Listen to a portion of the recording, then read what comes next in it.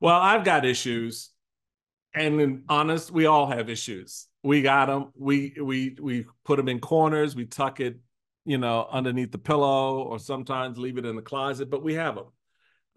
And Dr. Phil, who will be joining me in a conversation uh, in this episode of the podcast, I'm really excited about having him on to talk about his new book, We've Got Issues: How You Can Stand Strong for America's Soul and Sanity.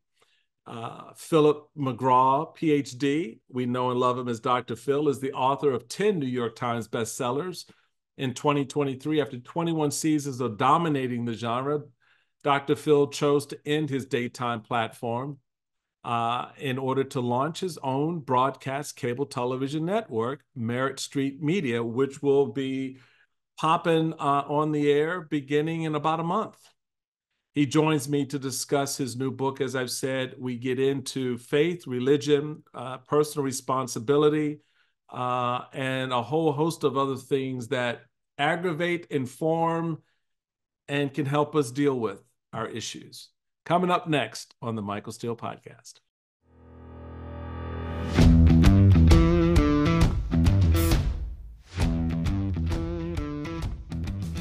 Hey, everybody, welcome to the Michael Steele Podcast. Well, I'd say this one is a real special treat for me because I've watched my next guest. I've read his works. I particularly loved his scenes in Tyler Perry movies. Just a big fan. A big fan there. That scene with Medea was it's priceless comedy gold. Dr. Phil, welcome to the podcast, my friend. Thank you so much for having me on. And I got to tell you, there was a lot of Oscar buzz around that Medea movie. I don't know what happened. We were counting on a nomination. It didn't come through. Well, it's just sometimes people just in the moment, they just don't understand what they see in front Yeah, of them. So, I guess that's it. well, it's a real pleasure to have you on to talk about your latest work, which really I think goes to the heart of a lot of the conversations Americans are having today around questions on who we are, what we believe, why are people behaving the way they're behaving. As my mom used to say, why are people showing their ass that way? Your book, We've Got Issues, really kind of sums it up because we do. We have a lot of issues, a lot of them unresolved, a lot of them we don't want to resolve, and a lot of them we just want to stew in. What was the motivation behind this particular work as you looked out across the landscape and saw how America was evolving? That's such a great question, and I promise not to ramble because I could talk about that answer for an hour. But uh, you know, I didn't plan to write a book right now, but I did exactly what you're saying, and that is to kind of look around. And I was really concerned about what I'm seeing happening in America right now. Just real frankly, I see a lot of the values that I think have defined our country um, kind of getting pushed to the side. I see a lot of people trying to hijack the narrative that defines America. And I want to start out by saying I love this country. Yeah. I absolutely love this country. I stand up when the flag goes by. I put my hand over my heart when they play the national anthem, and uh, I'm really proud to be an American. And I think we're in a real bad place when you get criticized for saying you love your country. Yeah. But you're just going to have to criticize me because I do. Is this a perfect country? Of course not. That's why I titled the book "We've Got Issues." We do, but there are things we can work on, and we should work on. But when I hear people um, out there that are talking about things that I consider to be terribly counterproductive, things that I consider to be insanity, and I'll give you some examples of exactly what I mean. Um, when I see what I consider to be an attack on the American family, which I think is the backbone of any society, Mm-hmm. including ours, uh, then I think it's time to step up and speak up. And, the subtitle of this book is How You Can Stand Strong for America's Soul and Sanity, because this is really uh, a prescriptive book. This is a how-to book. This is a Mm-hmm. manual on how to do. I hate people that come along and criticize and don't have a better plan. Right. Anybody can criticize it, but I live in that world, Dr. Phil. I live in that well, world. Sam Rayburn, former Texas Speaker of the House, said any jackass can kick down a barn, but it takes a carpenter to build one. Yeah. And I want to be a carpenter. I don't want to just complain about what's going on. And in the book, I talk about 10 principles that I think are critical for the success and survival of any society. And I talk about how they apply and what we need to do. But like for example, I think that yeah, right now I see what's happening in a lot of the colleges, and I've spoken out about that. I think we're preparing our next generation with this equality of outcome narrative. And let me tell you, that's not how it works. Mm-hmm. We got colleges out there that are coddling an entire generation that we're going to turn this country over to. Uh, for example, uh, over 70% of colleges use trigger warnings where they're um, alerting students to what may be upsetting material. Well, you know what? You don't get that in the real world. No, you You don't don't. get so, you don't get somebody that comes into work and says, "Well, now today there may be some things that upset you, so you can go sit in this room over here." That's not how it works. And here's what bothers me, Michael. When you look at example of trigger warnings, which is a really good example, they don't work. Right. Trigger warnings don't work. In fact, they create the very anxiety Right. and panic attacks that they're trying to alert students to. And uh, the fact that they don't work is the literature is replete with studies that say they don't work. And the universities that are using them have access to the same research that I do, which says they don't work. So why are they using them when they damn well know they don't work? I'll tell you why, because they're virtue signaling. They're out there trying to say, "Oh, look how sensitive we are. Look how dialed in we are." Ignore the fact that they don't work, and they talk about trying to get diversity, equity, and inclusion, and they've disallowed use of the SAT.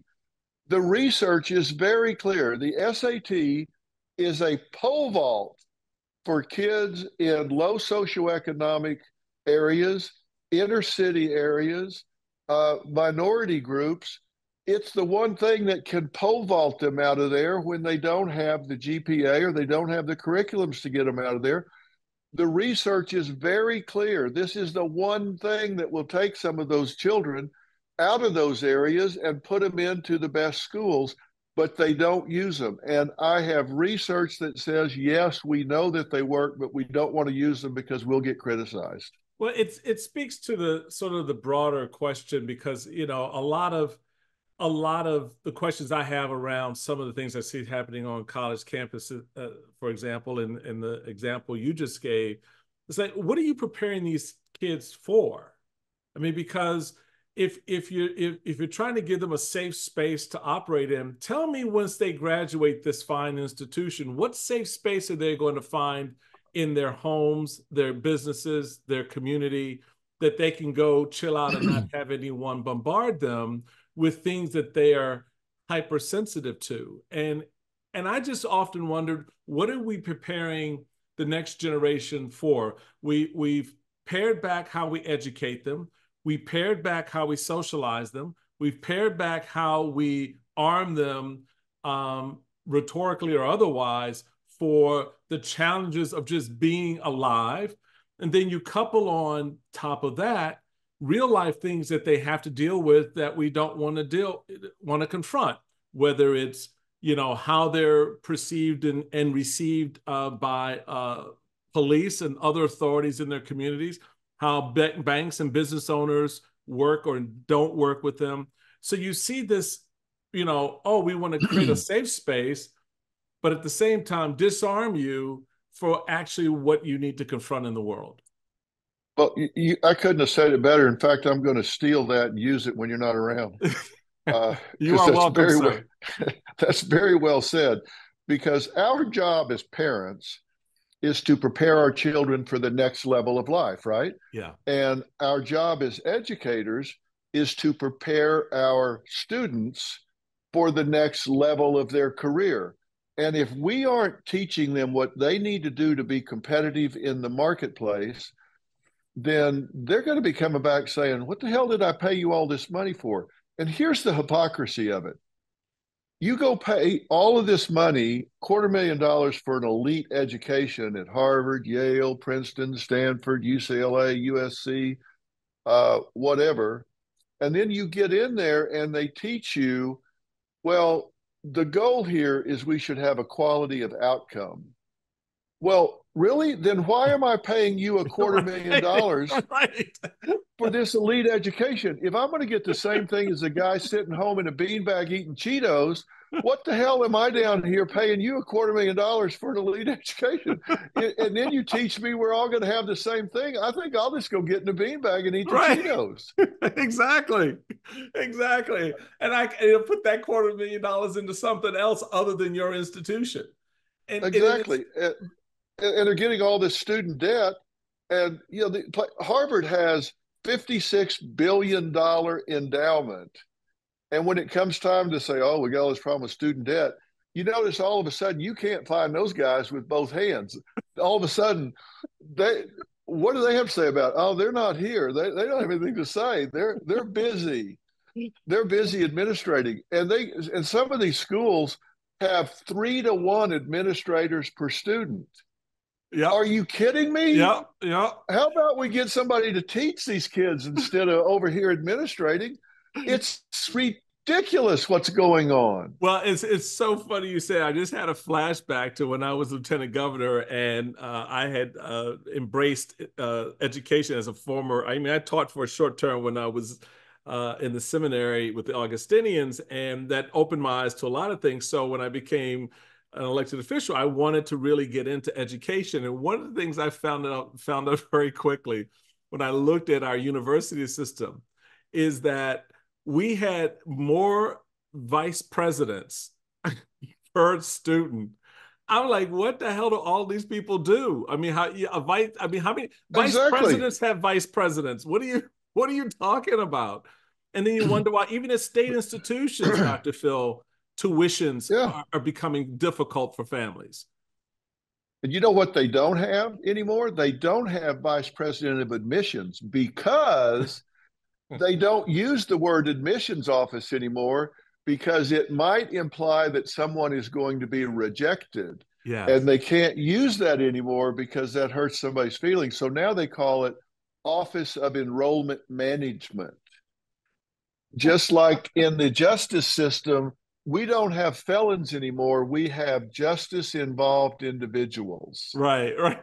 Hey. They can't call them felons anymore. So if your family member gets raped, they weren't victimized by a rapist. They intersected with a justice involved individual. I kid you not. It's I'm sitting here looking at myself thinking, did I wake up in the Twilight Zone? Yes. We're so sensitive. We got this list of words we can't use. We got this over inclusive language that we're supposed to use. And I'm not just talking about pronouns. Don't get me started on that because 30% of fifth and eighth graders cannot read a simple sentence. They don't know what a pronoun Now is. is right, right, right. I think we should focus on them learning how to read before we start getting into a pronoun. So I'm looking at this thinking somebody needs to step up and say, what happened to common sense? And let's get back to rewarding the things we want to see more of and not rewarding the things we don't want to see more of. And that's my number two principle for a healthy society is number three is don't reward bad behavior. Yeah. Don't reward bad behavior or things you don't want to see. Don't support things you don't want to see more of. Yeah. Uh, I just think that we've lost our way, and we've got this. I call it tyranny of the fringe. We got these fringe factions on both sides. On the right, they're out in the woods with rifles, shooting the limbs off trees. On the Right. left, we've got all of these activists that are trying to force an agenda on people that they don't want, and we got all these people in the middle saying, "Hey, I've always been live and let live." Well, I get that, and I love that people are willing to do that, but there comes a time. My grandmother used to say, you quit preaching and gone to meddling now. You you, you start interfering. You start interfering now. We need to stand up and say something. And these are the things that I'm talking about in the book. I mean, you can't stay silent just so other people will not be upset. They need to get upset because we're going to speak up. We're going to start talking common sense and getting back to things that matter. I think that's such an important inflection point. In fact, I have a speech that I give to national audiences that I asked to appear before, and just recently gave a version of it at the Principals First conference here in Washington a couple of weeks ago, in which I entitled it "In Defense of Common Sense."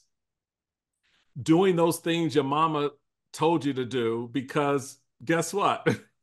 They were the common sense things to do. But Exactly. we've moved away from that in such a dramatic way. You start, in fact, and I was very intrigued, particularly coming out of the political space. So whenever I see a poll, my antenna go up, and I'm like, okay, what are we digging in on here? But you start each chapter of the book with a polling question, and some of those questions include things like, how often do you feel that you're being told the truth by an assigned authority, an unelected government official, such as the head of an agency, or once you haven't formed an opinion about something of importance, how likely are you to revisit that opinion and seek out or seriously consider new information? What did you learn from this type of polling, from the polling that you did? And do you think these questions were important, not just to inform your writing of the book, but for us to understand more fully our own pathologies with respect to the issues we Well, have? well, both, but especially, I wanted people to know here's how I compare to other people. And it's not that there's a right or wrong answer, but let's say I'm going to my Sunday school class on a Sunday morning and I'm sitting there thinking that I don't feel comfortable speaking up. Right. And I worry about criticism if I speak up.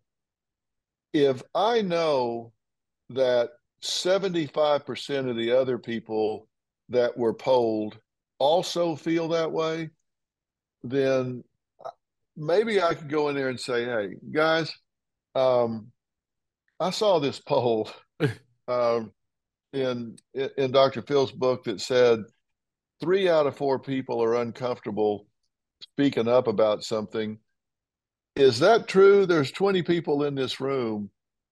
Do 15 of you feel that way? Because if you do, raise your hand because I feel pretty alone over here. And if that's true, then maybe a conversation can start and Yeah. say, I don't have to worry about being canceled. Uh, and you know, someone smarter than me said, um, I would rather have questions I can't answer than answers I can't question. And right now, that's where we are. We have answers we can't question because if we raise our hand and say, wait a minute, can I ask some questions about that? Oh, no. All of a sudden, you're a hater. You're some Well, kind of that's what phobe. happens. Yeah. You can't even ask questions because they say, "Oh, okay, well, obviously you're a hater. You're not somebody that we want to be around." Well, we ought to be able to ask questions. God forbid, disagree. Right. Um, and we've got to be able to have an intelligent conversation. And if you realize that 75% of the people said they agree or strongly agree, that they don't feel comfortable speaking up, then maybe you realize, hey, I'm not alone in this. If we all share that and admit it, then maybe we could actually have an intelligent conversation. what And is I think that's important. I was going to say, just drawing that out a little bit, what for you um, would be some of the things you like to see us begin to have that intelligent conversation about? Well, for example, I think it's really important that we get back to recognizing hard work, talent, and contribution, and get away from putting people in situations where they depend on the government to get by. Mm. We have too much victimology, victimhood, victim thinking in this country, and I saw it happen in COVID. Um, in COVID, the government spent, and it depends on how you measure it. So people can fact check me on this, but I think they'll find I'm pretty close to the number here. But the government spent $5.5 trillion All right. Yeah. um, during COVID in putting out bonus payments and extending unemployment and mortgage forgiveness, rent Mm-hmm. forgiveness, all of this, $5.5 trillion. Um, we found out that 4.4 trillion of that went into savings or checking accounts, which means the people didn't need it for groceries and rent right then, or they wouldn't have tucked it away. And if you start taking care of people, if you start paying them not to work, then guess what? They're going to quit working. If you pay somebody more money to sit at home than to work, then psychology has taught me that you're rewarding the wrong behaviors. And what happens, everybody thought when COVID was over, you remember that scene from the movie Grease when it's Mm-hmm. all over and the doors fly open and they all come running out to the carnival? Right. Everybody thought that's what it's going to be like when COVID was over. That's not what happened, because what happened was people got used to not working and their world got smaller and they adjusted to less income and a smaller world. They got by with one car. Maybe they went to a little smaller house or apartment, and they adjusted their life to that. And now, what they used to take for granted with what they did, whether they were a welder's helper or a nurse or whatever, that looked kind of intimidating to them now because they got out of practice. They Would got you out of the habit. so for you that would explain why so many people in terms of looking at their jobs and looking at the jobs they were doing decided I don't need to go back to that. I don't need, I mean, because I had a couple of buddies who just, I mean, they just stopped work. And I'm just like, well, what you gonna do with your your mortgage in three Really? months, you know? It was like, oh, it'll work out. I'm like, well, those government that $1,200 you got ain't you're not getting that in, forever. But it opened up a spigot for some folks in a way that I think kind of changed the way they looked at their situation. Yeah, I talk about in the book. We've got issues that part of my training in psychology is in medical psychology or behavioral medicine, and we observe with people that are in rehab, not drug rehab, but Mm-hmm. they've been injured, they're having to do spinal rehabilitation, relearn certain things if they've been injured on the job. That the longer they stay out, the less likely they are to return to full-time gainful employment. And I mean, Interesting. it's a straight line correlation that if they're out for 3 months, their likelihood of returning is much higher than if they're out for 9 months because they adapt to not working. Their peer group becomes patients instead of buddies that they Right. worked with or girlfriends that they go to lunch with at work. Um, their their activities become going to the doctor, going to rehab. Just, I mean, everything changes. They get a new peer group, they get new activities, they get a new orbit that they circle around in, and they don't get up in the morning and take a shower and get dressed and get out. They sit in their pajamas all day. And what happened is we had people staying home living off of these programs. And then when COVID was over, nobody wanted to go back to work. And then they wondered, well, what happened to the supply chain? Why can't we get these boats unloaded out in the harbor off of Long Beach? Well, they were backed up for miles out there, Yeah, and they couldn't get anybody to unload them. They couldn't get anybody to put them on trucks. They couldn't get anybody to it's drive the true. trucks. They couldn't get anybody to work at the hotels in hospitality, because they could make more money at home. Gas was $7 a gallon. They thought, the commute is costing me $200 a week. I can stay home, don't have to pay that. And so you pay people to do the wrong things, and then wonder why the country is paralyzed, and wonder why we're in inflation, wonder why we have shortages of everything. And I'm watching this and sitting back thinking, are you are you people crazy? You you pay people to not work, and then say, I wonder why we can't get anybody to work. Really? Well, and it's interesting though because at least initially, I don't think it was the idea of paying people not to work. It was like, okay, we'll just pay them to, we'll get through this tough part. But then the second round of it, given all the other observable evidence that was beginning to pile up, like you were just mentioning, you would think that someone would say, excuse me, do we really want to do that?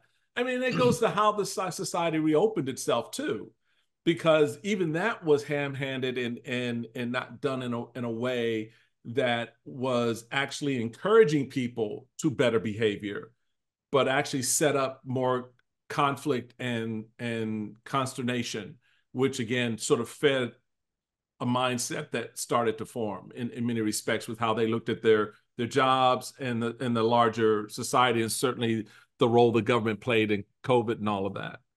Well, we mismanaged COVID so bad. I mean, you could have stopped cars on the highway at random and taken the first 10 people and put them in charge. I think we could have done better. But yet we've paid billions of dollars to these agencies to be ready in these emergencies. And when they shut the schools down for a couple of weeks, I said, I get it. I get it. This is a new virus. We don't know what's going to happen. Right. Um, but then when they said, well, we're just going to shut down for the rest of the school year. And then they said, we're not going to open back up in the fall.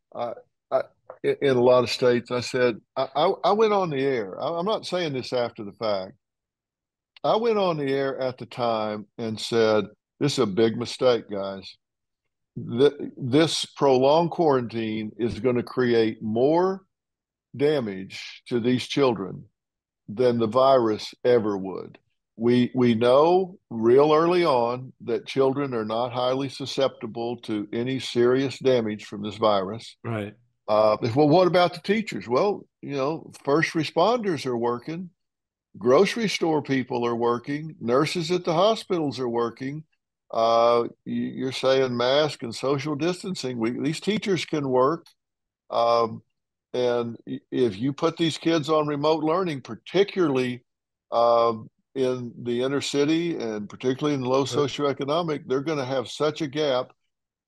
And when I went out and said all of that, uh, people attacked me Oh, you got lit like, up. I "Oh my remember. God, yeah!" You And got lit up. you also notice I did not take one step backwards. No, you I didn't. doubled down and said, "You say what you want, but ask me how many people have called since and said, 'Hey, you were right, we were wrong.'" Zero. Yeah. Zero, zero. Yeah. Although I was right, they were wrong. Um, and and what's happened is these kids, the people that did this, are the same people that keep records, that knew these kids were in the biggest mental health crisis since records have been kept. Yeah. The highest levels of anxiety, depression, loneliness, suicidal ideation, and suicidality since records have been kept. That obtained in '09 and 10. And it just kept getting worse until COVID. And then it just really went up.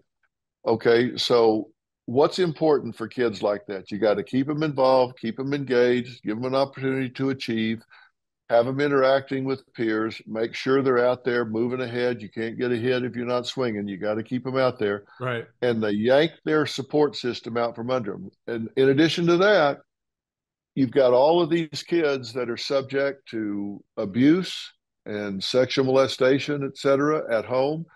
And when you shut those schools down, mandated reporters did not have their eyes on those kids, and referrals to DCFS and Child Protective Services dropped in some instances as much as 50%. Mm-hmm.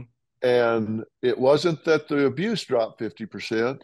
What we did is we sent them home and locked them up behind closed doors with their abusers, with nobody to run interference for these kids. We Right. abandoned them to their abusers. Right. And so these kids just got, some of them got their meals, 2 meals a day from the school, shut that down. They were getting their reinforcement from the school, shut that down. Abusers, abused children, molested children were getting protection from mandated reporters, shut that down. Nobody ever talked about that. I did, and they looked at me like I was insane. And now we've got this terrible emotional, social, developmental gap, educational achievement gap, and it hasn't been closed. Some efforts are being made to close it, but not enough. And what's important about what you just said, Dr. Phil, is that is demonstrable. I mean, the spike is obvious, and you can track it compared to a 3-year span prior to COVID and the 3 years of COVID, and then what happened, what we're going through right now. You can actually see what you're talking about, graphically, because it is that stark in terms of Yeah. how this period impacted this generation of kids and their ability to learn, socialize, and actually, figure out how to be productive members of society. I want to take a quick break. When I come back, I want to chat with you about a very important part of the book as I was reading it, and I was really interested in the way you dove into religion and the family and the consequences that flow from that. The book is a great one, folks. We've Got Issues: How You Can Stand Strong for America's Soul and Sanity. It is written by none other than Dr. Phil McGraw, Philip McGraw to be particular about it, but we know and love him as Dr. Phil. We're going to take a quick break, and when we come back, we'll have more with Dr. Phil right after this. Welcome back, everybody, to Michael Steele Podcast. Great conversation this afternoon with Dr. Phil, who's got a new book, your 10th book, I believe you said. And of course, we were talking before. He says, I wasn't planning to write another book, but here No, I it's too am. much work. But it's a good one, folks. It's worth the read. As I told Dr. Phil before we started our conversation, I found myself talking to myself in response to what he'd written in the book. We've Got Issues: How You Can Stand Strong for America's Soul and Sanity. I was particularly interested in a couple of things and narratives that you were able to create in the book around religion and spirituality, the family, your thinking around why so many Americans have become disillusioned with religion and spirituality. You note, for example, quote, the decline of religion's influence on society has led to divorce and cohabitation becoming more acceptable. Divorce and cohabitation becoming more acceptable leads to fewer later marriages. Fewer later marriages mean fewer children. Fewer children leads to less organized religion membership and attendance. And less organized religion combined with more children of divorce means fewer marriages, and around and around and around we go. And you feed that out quite a bit. Talk to me a little bit about this disillusionment that you have pegged into with religion and spirituality, and how that has an important impact on the family, and culturally, our grip with dealing with some of the pathologies again that feed this illness that we have, these issues that we have. Well, it's a big factor in my view, and I don't care, what religion you ascribe to. What I'm talking about is that for the first time in our country's history, um, religion, people's participation in organized religion has dropped below 50%. For the first time in our 250 plus year history in this country, it's dropped below the 50% mark. And uh, whether you want to think about religion or whether you don't, the statistics are undeniable. And the reason I say that there's a circular pattern there is that we know that if you're involved in organized religion, for example, the the birth rate, fertility rate for those in the childbearing years is 2.1. Mm-hmm. If you're not, it's 1.3. Now, why is that important? Well, in order for us to sustain this country and the infrastructure that makes it work, we have to have a 2.1 birth rate. At 1.3, we don't have enough people coming along to support the infrastructure.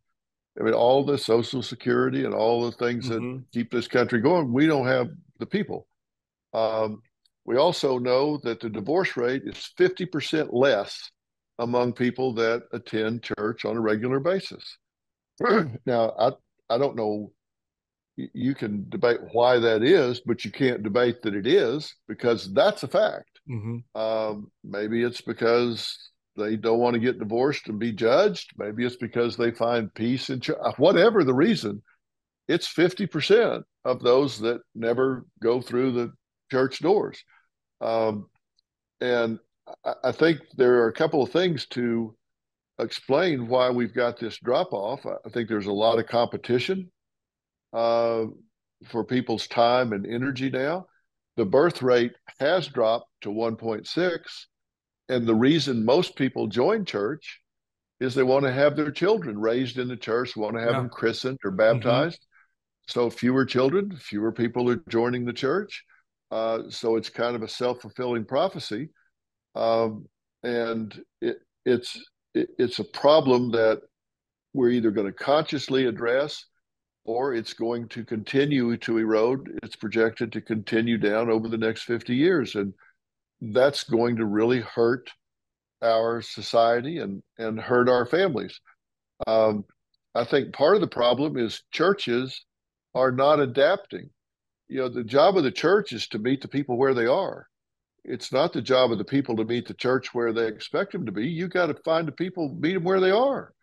I mean, if they're out in the park, then take church to the park. Yeah. If they're all watching the NFL on Sunday morning, then you better have church in the afternoon, or you better have it on Saturday afternoon. Something. Mm-hmm. You got to meet the people where they are, and because this is an important element of society.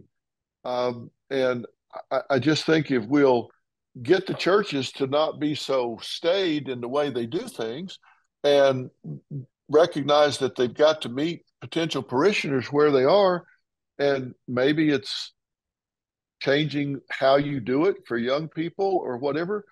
We've just got to adapt, and but I think it's worth doing because it brings about so many positives for our society. And you know, and I'm not just Bible thumping here. If you can come up with some other way that creates those same positive effects on our culture and Right. society, tell me what it is. But we know that organized religion does. And a lot of people are turned off of it because of the hypocrisy of, the Catholic Church and all the scandals that they've had and what people see in some of the other churches as well. But I'm just telling you, it makes a big difference for the family unit and the cohesiveness of the family unit. It makes a difference for things like birth rate and the family staying together. So there are big positives, and everybody involved needs to work on it. Consciously choose to be involved, and the churches need to do a better job of reaching out to the people.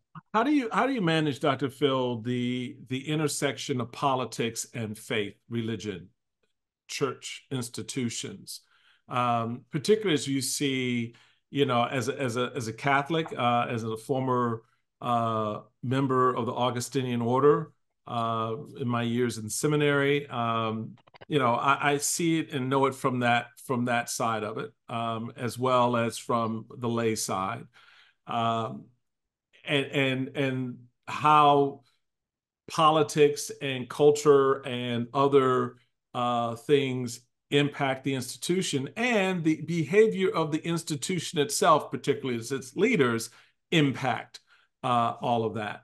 How do you, because I agree fundamentally with what you're saying, but then I'm sitting, I'm looking at what I just described in my faith, that I'm seeing among my evangelical friends, this rise of Christian nationalism, and what that may or may not portend for exactly what you're talking about, where pastors are more driven about the political ideology than the teachings of Jesus himself. When I'm reading in Newsweek evangelical pastors saying that they no longer want to follow the teachings of Christ because they're too, quote, woke. I'm like, dude, what the hell are you talking about? Okay, I'm not going to church with you on Sunday because I don't want any lightning to strike me. But you see what I'm saying? You've got where I think you could argue at one point, Dr. Phil, that faith and morals and those fundamental things, those common sense things, drove and informed our politics, our culture, how we educated, how we did business. Today, and certainly our politics, but today it seems our politics are driving all those other things. Our affiliation matters more than anything else. My tribe is better than your tribe, and that translates into what church looks like on Sunday morning. Well, I'm so glad to hear you say that and describe it that way, because politics and religion should be so separate. And Yes. right now everybody thinks that Republican conservatives are evangelical, and maybe it's because of the abortion issue or whatever, but they have politicized this. And to me, now, you have the Catholic background. I was born into the Baptist church, and was raised in the Baptist church, and they were very conservative, and it was in Oklahoma and Texas, so you can Mm-hmm. imagine that's the buckle of the Bible Belt. Right. But what I learned is that my relationship was with Jesus Christ. My relationship was with our Father God. It wasn't with the church. Right. It wasn't with the people running the church. And so the relationship I had was personal. It wasn't with the group. And I didn't care about the group's politics. Um, we just went down there as part of the group, but my relationship was very personal. Mm-hmm. And politics, uh, the group think had very little to do with it to this very day. And I had a friend that used to say, I love the Lord, it's Christians I can't stand."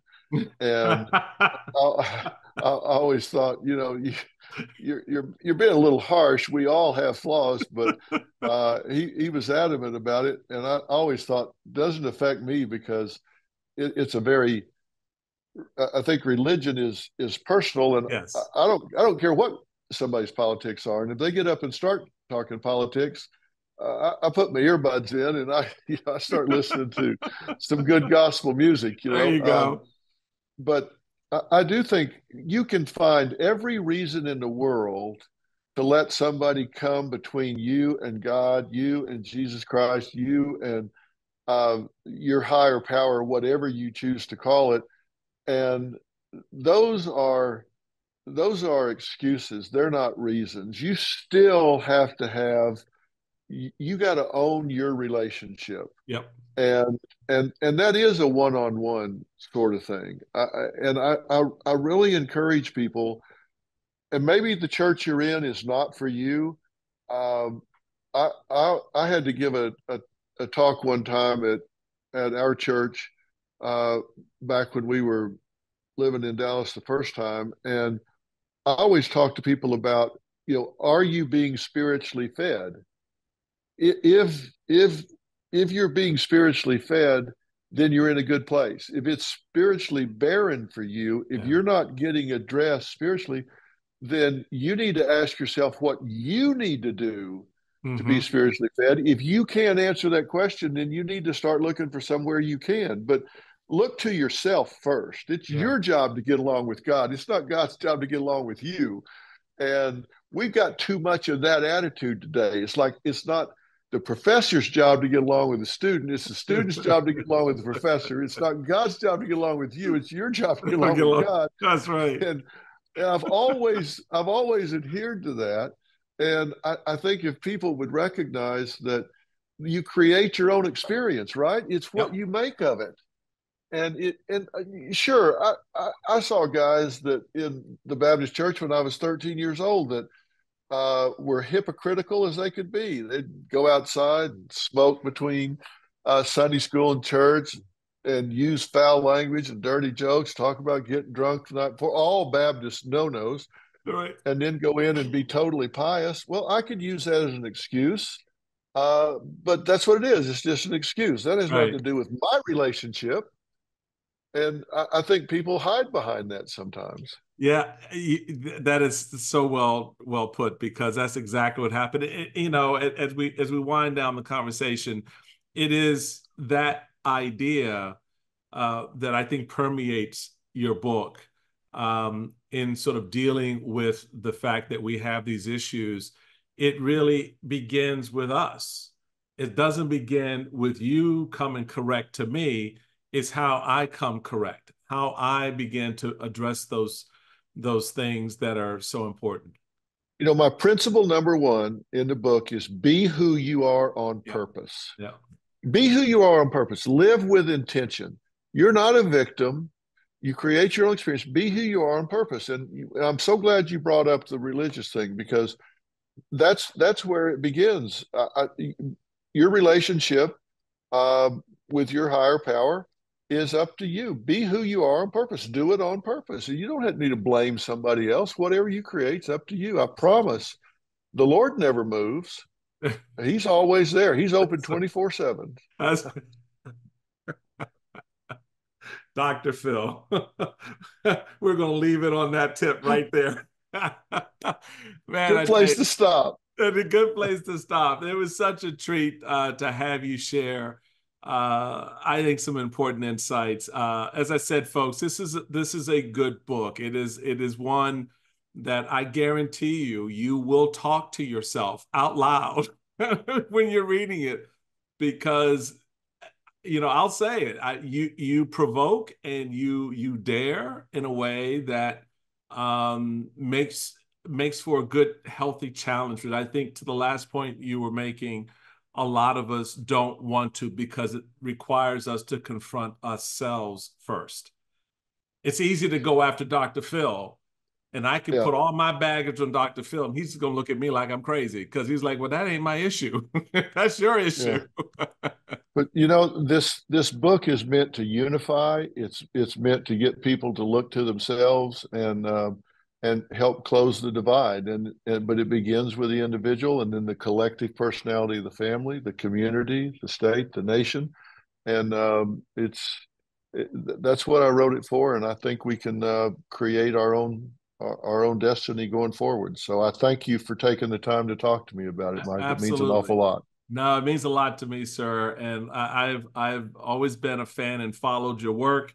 Love the show and all the stuff that you've done publicly and the conversations you've had, because at every turn you've always made us think. And this book, even though it was not planned, it's here for a reason and has a purpose. And I would encourage everyone, pick up a copy of We Got Issues: How You Can Stand Strong for America's Soul and Sanity. The author is Dr. Phil C. McGraw. We know and love him as Dr. Phil. Thanks again for being on the podcast, my friend.